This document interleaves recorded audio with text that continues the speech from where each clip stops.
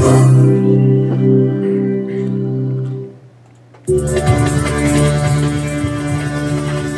tuned into us because we're tuned into you. Everything you want to hear from the voice of Cerritos College, WPMD on the net, where people make a difference.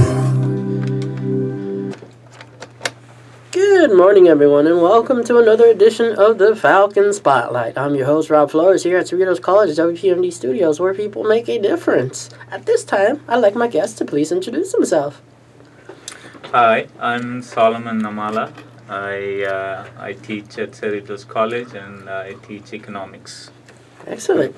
Now, one of the first things I do when I have a guest is I like them to talk about, from the beginning, like, what was life as a student like for you? As a student in college or in high school? High school first, and then, after high school, did you know right away what was the next step? What school you wanted to go to? What major? No, not really. What was school like? I think just like anyone else. I had a good time with my friends, and studies were not the major focus when I was in school. I did okay. I wasn't the first in the class or top 10%.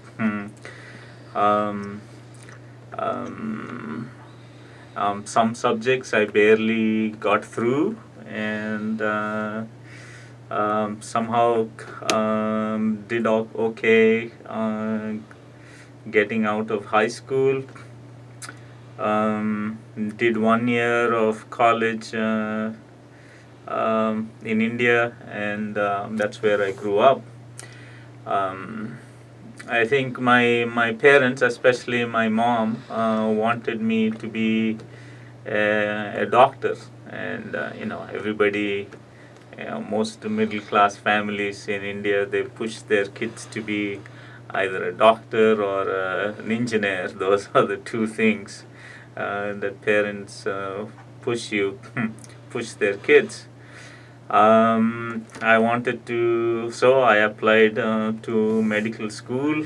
I didn't get in. Then I did 1 year of college in India, and then I moved to the US to continue my studies, my BA and then my PhD. And what was were you involved in like clubs, fraternities, stuff like that? No, I was not during my undergraduate. I was not involved in clubs. I went to a school in East Coast, a small school. It's called Westminster College, and I was there for 2 years before I transferred to the East Coast, Portland, Oregon, and I went to Lewis and Clark College there. It was quite an eye-opening experience for me coming to US and going to this small college. I was the only Indian student, I think, in the whole campus. It's a small school, maybe 2,000 students or so, and not many people of color. And I think I roomed with one Malaysian student and one student from Spain, and it seemed like we were the only foreign students on campus there. So I just focused on studies. My whole first year, everybody else called me the Indian. That's how they didn't call me by my name. So I didn't have a really positive experience those 2 years there. So I just focused on studies, and I did well for the first time in my life, and then I moved to Lewis and Clark College for the last 2 years. And was it hard to adjust coming here? Yeah, it was hard to adjust. When you're in India, you have this concept, at least in those days when internet was not there, and the image you get of America is through movies and novels that we read, and it's like the land of milk and honey, land of opportunity. All the women are in bikinis, and that's the image. And so when I came here, that college was near Pittsburgh in Pennsylvania, and then I saw homeless people looking for food in garbage cans, and all that was completely quite different from the image I grew up with in India. I saw some poverty in inner cities, and usually when you leave your country, you actually appreciate your country even more. So I began to appreciate my own country, and life was pretty lonely for me in my first couple of years. In India, just like in any other third world country, I think families are important, and the social life is much more closely knit. You have friends and families, friends and relatives. All that wasn't there here. So that was pretty shocking to me. And so the degrees, tell me about the degrees that you achieved. I have a BA. I did my BA in business administration. That too, I didn't put much thought into it. I mean, everybody in India was saying, "Oh, you need to get business administration. That's where all the jobs are." So I pursued that, and I didn't really enjoy them. Enjoy the classes I took. Then I started to explore. Took more classes that I liked, like philosophy, sociology. Some religion classes, and I love the concept of a liberal arts degree in the U.S. I think you have this nowhere else in the world, where students get to explore different disciplines, which actually broadens our perspective. So while I was doing that, I decided my heart is not really in business. So, and I always, I think, tell my students too, you should do what you like, as a simple lesson in life. And I think when you do what you like, then actually you will do well, you will probably excel in it, and money will follow. But if you do what you think will bring you money, will bring you fame, I think that's in my perspective, that's a way to fail. Oh, we'll be right back after this quick break. WPMD spends next week remembering Prince. Every night at midnight, we'll debut a special album break featuring a different classic Prince album. Monday at midnight Pacific, it'll be Purple Rain. Tuesday, it'll be Hit and Run Phase 1. Wednesday, it'll be Hit and Run Phase 2. Thursday, it'll be Musicology. Friday, it'll be Parade. And Saturday, it'll be a soundtrack for Batman. Then, later on Saturday, we'll have 2 new editions of Roadwork, each featuring a complete, uninterrupted concert. At 9 a.m. Pacific, we'll have the 1987 rehearsal for a Sign of the Times tour. Then, at 1 p.m. Pacific, we'll have Prince on stage in Europe on his Love Sexy tour from 1988. Then, on Sunday, starting at 9 a.m. Pacific, it'll be 6 Prince album breaks back-to-back. And throughout the week, we'll be featuring a special tribute mix of Prince's hits, created by DJ Tism of Spinning Out of Control.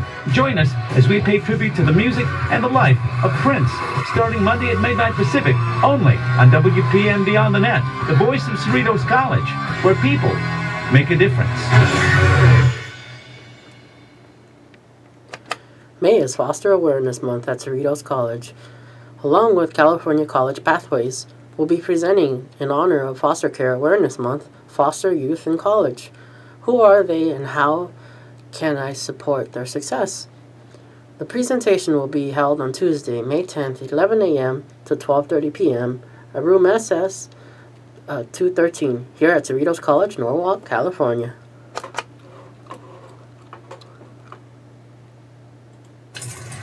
Okay, so Sarah, I'm dropping you off at Emily's. Yep. And Josh, you're going to... Soccer, Dad. Soccer practice. Right. Oh, by the way, I just wanted to let you know when I pick you both up, I'll be wearing my short shorts. What? No! Yep, and my dorky dad hat, and I'm going to do my dad dance for all your friends. They'll love it! Seriously? Why? Because I like my short shorts. Of course, do I two could be talked out of commercials it if you guys would per just buckle show. up your seatbelts without giving me a hard time.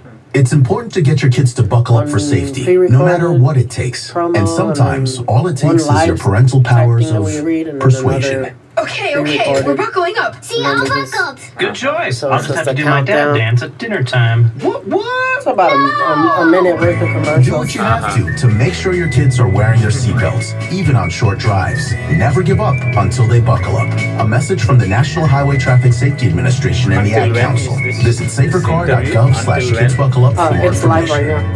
now. Oh. And welcome back to the Falcon Spotlight, ladies and gentlemen. I'm your host, Rob Flores, here at Cerritos College, WPMD Studios here in Norwalk, California. And you're listening live to WPMD. Now, WPMD, for those of you who are listening on your computer, you can also listen on your smartphone. So all you got to do is go to the TuneIn Radio app, and all you do is search WPMD afterwards. And in addition, we have iTunes as well. Now, I'm back here with my guest, and I was wondering, what tips do you have, for international students as well, when they're transferring over here, some coping mechanisms? How did you get through, feeling lonely, and being introduced to, a whole new culture and stuff? I think it's what works for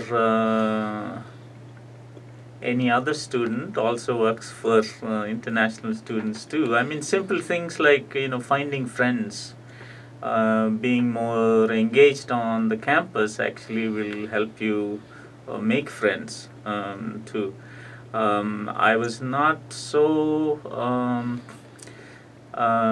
involved in any outside extracurricular activities like clubs or any of that my first 2 years where I was at this college, and that was actually pretty miserable for me. Like I said, the three of us who were foreigners, we all roomed in the same room, so it was pretty, it was just the three of us, pretty isolated. In one positive thing coming out of that is, yes, okay, that really made me concentrate only on schoolwork, and I did well in my studies. I'll give you one experience. When I was in India, I really struggled in math. I remember, I think in the 7th grade, I got a 0 in my math test. And then I came here and I was taking calculus, and I got 100% in my calc class at college, and one of the things that stuck out for me was that math from the beginning, if you follow it's very logical, right? So if you follow from the beginning, if you follow the lecture and follow the read the book and follow the lecture, then it's easy to understand the subject. But if you've lost the fundamentals, it's very hard to keep up with it.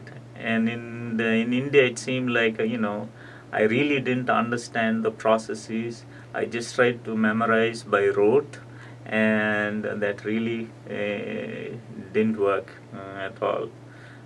So I always tell my students, um, uh, if you understand the mechanics behind how things are done, then actually you will do well, rather than just memorizing stuff.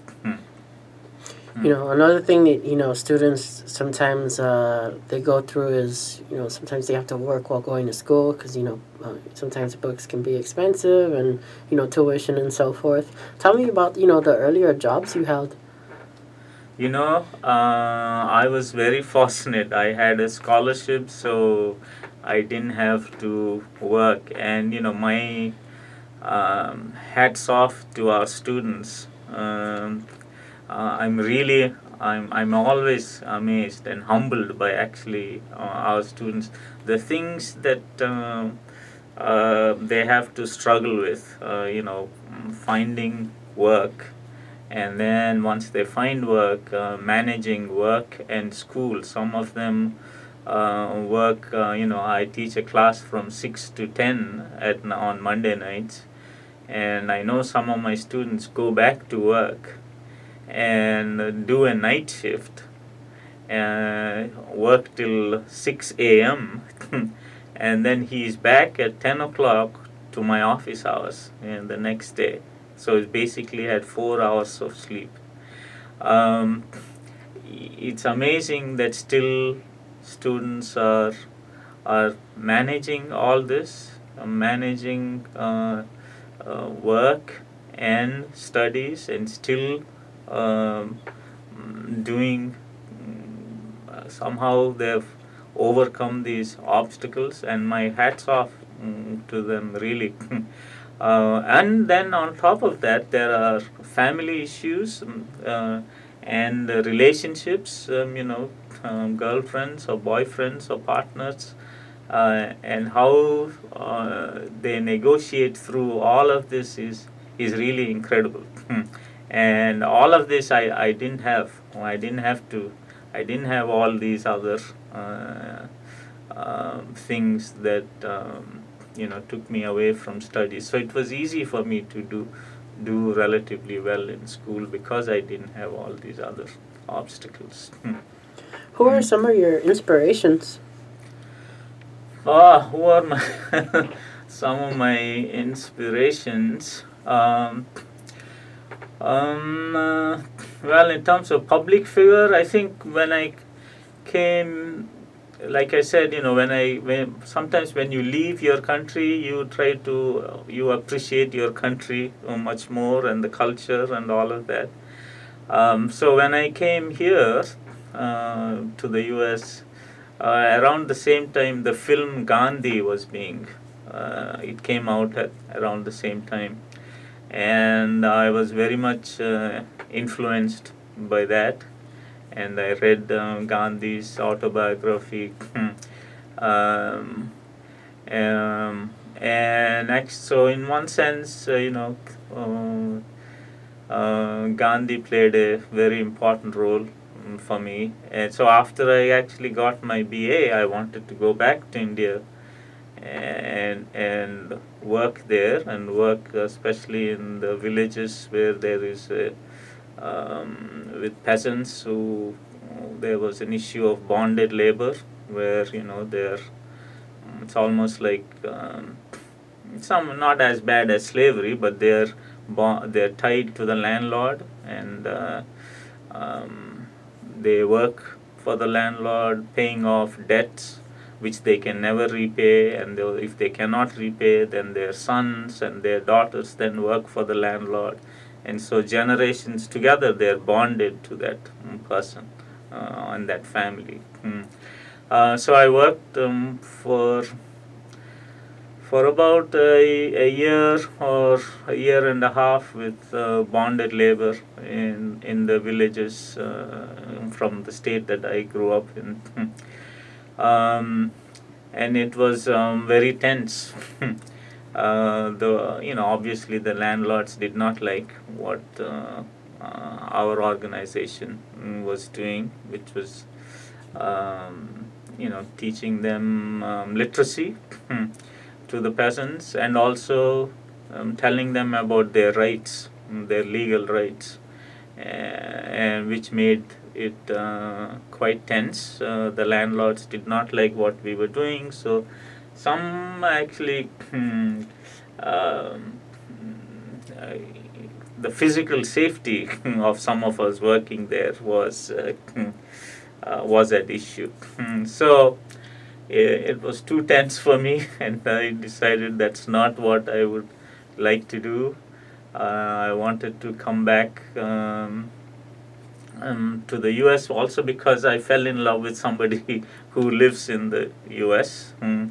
And I came back. I got married in India, and then I came back to the US. I wanted to do my PhD in economics because I wanted to do economic development, which is dealing with how do we develop third world countries and economies. That was my interest at that time, so I pursued my PhD in economic development, and my hope was that I would go back to India and then and work in developing the economy and their policies. But life has its own takes turns and twists that you don't anticipate. So and then I got into teaching. That's another story. Tell me about it. How did you make your way to Cerritos? How did I make my way to Cerritos? Well, when you're a PhD student in graduate school, you have to teach as part of your fellowship, and that was the case for me. As part of my fellowship, I had to teach. I went to University of Utah in Salt Lake City, and that was an experience in itself because again, as an Indian, I sort of stood out at the university, and we had to teach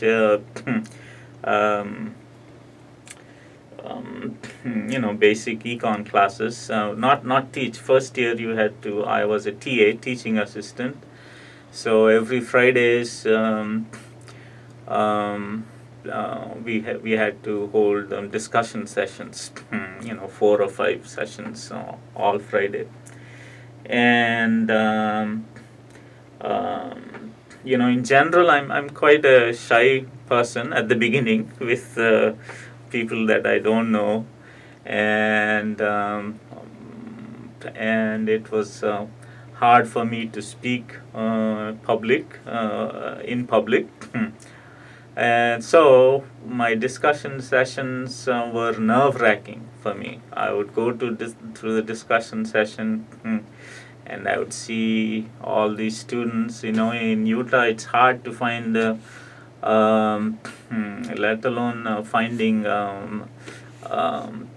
black people like myself. It's hard to find people with black hair. And so I was there. I was very self-conscious of who I was, trying to lead discussions, and the students couldn't understand my accent, and I would and I'd be really nervous. I would lose track of what I'm saying in class, and one by one students are leaving the discussion sessions, and they would be, by the end of the session, there would be 4 or 5 students. One guy sitting across the table from me with his feet up on the chair in front and reading the college newspaper and not listening, and I would lose track of what I'm saying. And so it was really nerve-wracking, that whole my first year. And I remember Thursday nights I'd start having severe headaches, anticipating Friday's discussion sessions. And at the end of the first year, of my first year of my graduate program, I went to my graduate advisor and said, look, his name was Steve Reynolds, and I said, Steve, I don't think I can do these discussion sessions. Can you, for the next year, can you please put me as a research assistant? I will help any other professor in the department in research, and I know some who are doing economic development, and that's I would like to help them. And see, usually in graduate school, especially in fields like econ and physics or some of the other fields, most of the graduate students you find are foreigners. You don't find many Americans in those programs. And in our program at that time there were quite a few couple from Greek, many from China, and some from Russia. And Steve would tell me, "Oh, Solomon, as awful as your accent is, at least people can understand something. But some of the other students, it's even worse. So no, I can't put you in in research. So you have to go back to TAing, being a teaching assistant." So I had no choice. So I started to do that, and slowly I got used to it. And then by the end of the second year, I was teaching. They gave me whole classes to teach. So that's another thing I tell my students too. Try different things, and even if you might not like it, but see, and don't give up the first time that you had a bad experience. So now I think having done that there, I slowly grew into teaching, and now I wouldn't give up this profession for anything else. I would say this is the most rewarding experience. And I always tell my students, teaching is one of the best jobs, and especially teaching at a community college is really fulfilling. When did you start at Cerritos? Cerritos, I started in 1999. I finished I finished my graduate school in 1994. My wife was Austrian. We met in graduate school, and we went back to Austria to live. They lived in a small village outside of Vienna. So we lived there for about a year there, and I taught part-time at an American school in Vienna, but both of us didn't like it living there. And my wife actually in that year while we were there applied to graduate school at UCLA, and she got in there, and with a big Regent scholarship. So that was our ticket out of Austria. So we came to LA, and she was doing her PhD at UCLA, and I took my CV or my resume, and I went to all the colleges in the LA area, saw the econ department chair, and left my resume or CV, and I got called in. I got offered part-time jobs at Loyola Marymount. LMU was the first job I got. Then Pepperdine, I got some teaching. Then USC. So I taught those places. They were all private. Then Santa Monica College called me for part-time teaching, and I really enjoyed it, teaching at part-time there. Then I taught also at Harbor College, many places. Cal State Fullerton I taught a lot. Finally, during that time I thought I liked working at community colleges, especially teaching these basic classes in economics, which I liked a lot, because the more advanced you get in economics, upper division, it becomes more abstract, and unfortunately, and more more theoretical, and obviously more quantitative too. And the introductory classes are actually where you can talk about public policy and social issues, all those things that are important. So, and I liked teaching the introductory classes because I can talk about, bring in social issues, contemporary events, and all of that. Sounds good. And we'll be right back after these public service announcements. Hi, I'm Silos from the New Jams Radio Hour. I'm Utao from Asian Pop Hour. Hi, I'm Justine from Time Meet Me goes on by Main so Street. fast. You can help support WPMD. And it's easy. So is Just it visit our till website, WPMDonthenet.com. Once you get there, Yeah, click so on the it's Amazon.com banner near all the top of shows the in at the page. 55-minute Oh. mark. That's why I try to fit as much as possible. Like, WPMD because that's why it's so interesting, once you get into a person's story and like, you try to cram everything all at once. It's a great way to help WPMD. And get all those great bargains at the same time. Remember, just go to WPMDonthenet.com. Click on the Amazon banner and start shopping. It's your way to make a difference for the place where people make a difference. WPMD on the net. And thanks. Thank you. We appreciate it. Happy shopping and thanks a bunch. For all of its musical contributions, America has made the greatest mark with jazz, the hot jams, and the cool licks.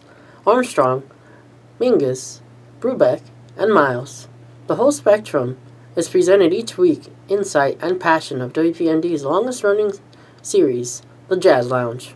Join Anthony and Lisa every Thursday night at 7 Pacific for 2 hours of jazz, big band, lounge music, and the best of jazz lounge only on WPMD on the net, where people make a difference. As I went through school, one giant question loomed over me. What did I want to be? But in order to know what I wanted to be, I had to first decide what I wanted to make. I wanted to make more. So I became a teacher. Now